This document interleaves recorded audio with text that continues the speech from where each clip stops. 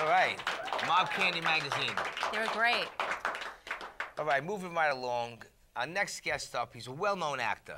You've seen him in a bunch of TV and movie appearances from the hit series on HBO, Boardwalk Empire. We saw him on Oz, currently on Blue Bloods.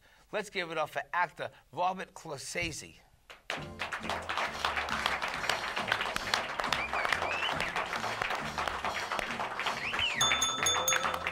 One day I'll get it right. That's all right. How do you say it? It's Robert Clohessy. Robert Chohessy. And we have Elias Plagianos. Thanks for having us. Thanks, you guys. I practiced that name forever. It's a hard You can do it, Johnny. You can do it. Nah, it's all good. No, Listen. all right. Well, you know what I found out? I found out that Robert's nickname is Bobby Clo, right? Right. It's a good way to remember it, Well, that's right? how I had it on the cheat sheet. But anyway, you're friends with Jackie the Joke Man, right? Jackie the Joke Man. Yeah, I wouldn't call him a friend, but no, I'm kidding. No, he's all right. No, because you're sitting in his chair tonight. You told me to mention his name. Yeah, he's a great guy. We were on his show on Sirius Satellite Radio, Jackie's Joke Hunt. So, Because I great emailed guy. him. He told me to tell you guys hello. Yeah, great guy. Now, listen, Robert, you've been in the business a long time. You know, back from All My Children, the Hill Street Blues, then you went on to Blue Bloods, back to Broadway. I mean, how did you get your big break in the business? Whew. I could tell you. I was actually, I was 28 years old. I maybe, at that point, might have earned maybe $1,000 in a year. Up to that point, I was 28. Acting? Acting. No more than $1,000. And I said, you know what, screw this. I'm not, you know, I didn't have an agent. You know, I wasn't getting any jobs. So what I did was I just started developing my own monologues. You know, I grew up in the Bronx. I have 8 brothers and sisters. I have all these crazy stories, a bunch of wonderful stories. So I started developing these monologues, and I would submit my picture and resume backstage to anything so I could just do the monologues.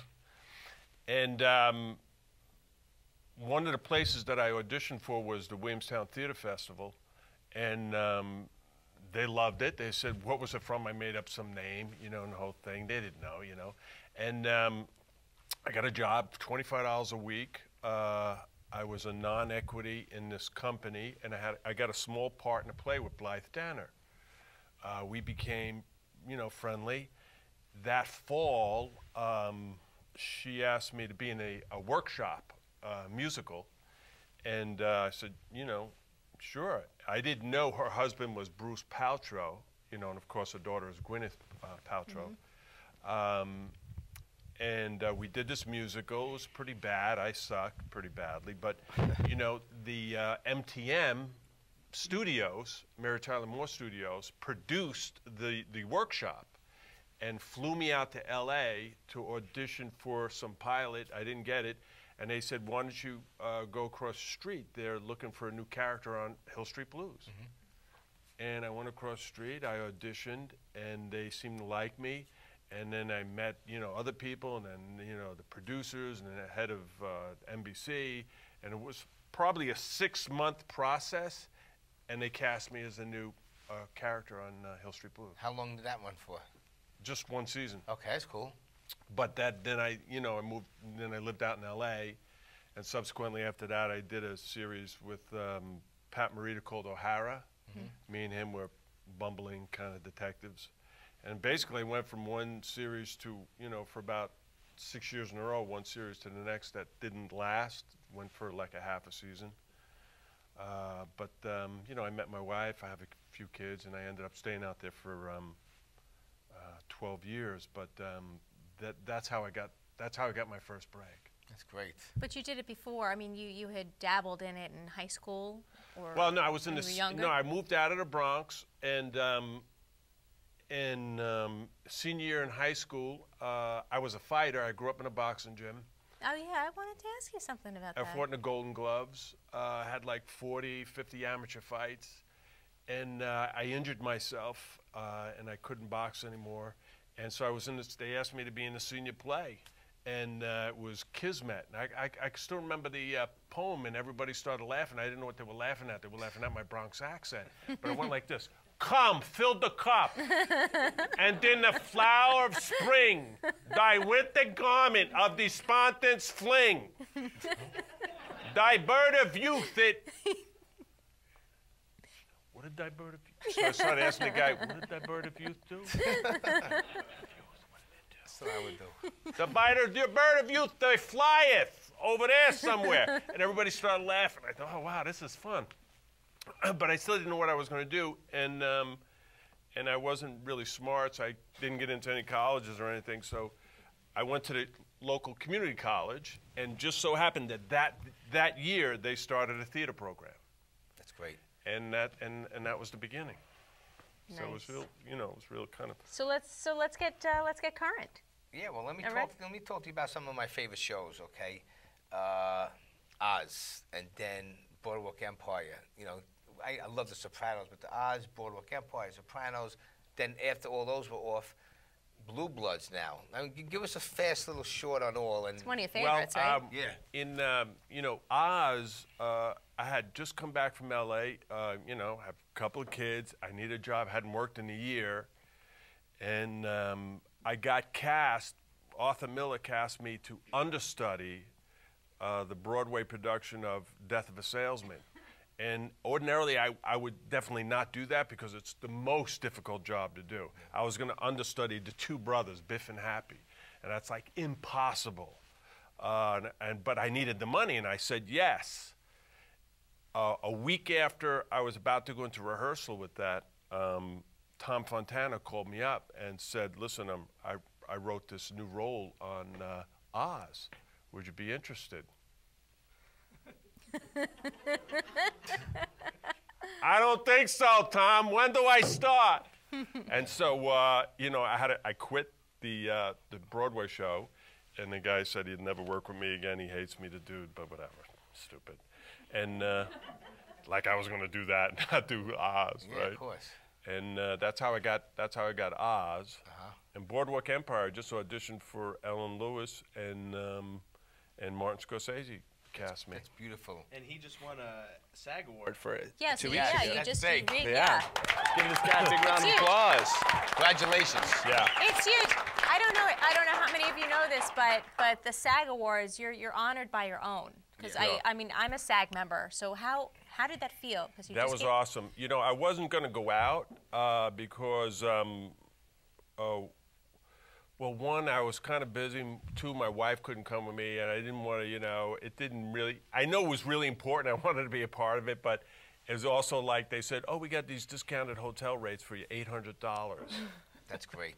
$800 That's a great. night. I went, okay. So I knew it was going to cost me like $5,000 to go back and forth, and you might not win. But anyway, Elias, my good buddy here, I did his film Crimson Mask. Yes. He's a director, and I played the lead in his film. He said, Bob, of course you got to go, man. I'll go with you, and I'll pay for the whole thing. There you go. So Crimson he treated Mask me. money. Yeah. That's the Oh, man. sweet. Residuals. Well, that's what I was just going to get into And now. he came as my date, Oh. and we had It's a the good-looking best. date, huh? We had the best time. It was It was so amazing, yeah. much fun. I saw the pictures. They look good. And the freaking trophies like Now, this. Brad weighs Pitt like came 40 up to pounds. you, you said? Brad Pitt came up to me. He goes, congratulations, dude. I went, thanks, Brad. And Jolie went, That's awesome. Well, I was going to ask you the question, the Crimson Mask. I know it won all over the film festivals. And was that your first feature film? Yeah, that was my first feature film, and I just got so lucky because, I did a few short films, and Robert wasn't one of them. And then I wrote this role for him. And we kind of workshopped it a little bit, and then Robert brought all of his friends on board. And, I mean, he was the real driving force of why the film became what it was. So I definitely owe my whole career to this gentleman, and that's why I drove him here this evening. That's a beautiful thing. That's how it works. yeah. Sweet. So Robert, you also executive produced the Crimson Mask. I mean, Well, that's, that was just, he just did that because You wanted me to work for nothing, and so you made me executive producer. Right, so you just kind of, Yeah. you got the whole thing together, so you got the title? Yeah, I got the title. He just showed up and looked pretty. No, I got a lot of the actors in there, guys I've worked with in the theater for years, and they came in. I had 2 actors play 8 different roles. That's great. And they're freaking amazing. Wow. Watch it. I mean, Yeah. you won't even notice these 2 guys that I went to school with play 8 different roles in it. Wow. So it was really low budget, but it doesn't look low budget. You know, it looks great. Yeah, it was a crazy kind of journey, you know, going from this really small film, and then it won all of these awards, and we traveled all over the world, Cannes, France, Amsterdam, I mean, just all over. And now we have the chance to go and make a large film. Wasn't together. it over 40 awards you won? Yeah, it won 40 awards. That's and sick. Yeah, and, it was. And Cannes, which is the huge Yeah, well, one. Cannes we didn't is win that, huge. but we showed our film. there. It's Yeah. so, but Selected. that's big. Yeah, Like an it was Entourage. incredible. That's right. Yeah, it was just like Entourage. It was like a dream. Yeah. Now listen, unfortunately, it's almost your time, you guys. So now listen, did you get any new opportunities through all of this that you've been going through lately? Well, I have a film coming out. Actually, Yeah. I have 2. One, I play Bradley Cooper's boss Oh, he's in the movie? in the movie. Yeah, he's in it. Yeah. Yeah, that's the they night, let him in it. Night Never Sleeps. I don't know That why guy. they let Bradley Cooper in this. Seriously, guys, just Um, awful The looking. night never sleeps, right? That's another one, yeah. That's Okay. another one. Is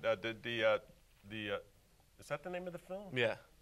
The night never The sleeps. Night Never Sleeps. Yeah. Yeah. Okay, good. But then that's the film we just shot out in out Long Long Island. Island. Long Island, where I'm from. Great cast. Eric Roberts, Amanda Sante. Oh, I love her mind. Robert Chohessy. Robert Clohessy, there you go. And I'm Robert Clohessy 100 times. I went to Catholic school. I know that. Unbelievable. I was even in the shower going, Robert Clohessy. Robert Clohessy.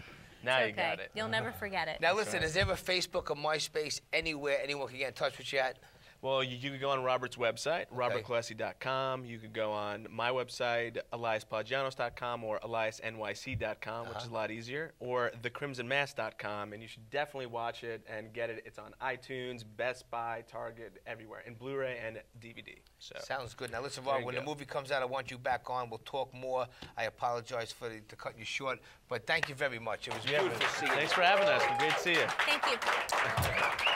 Catching them.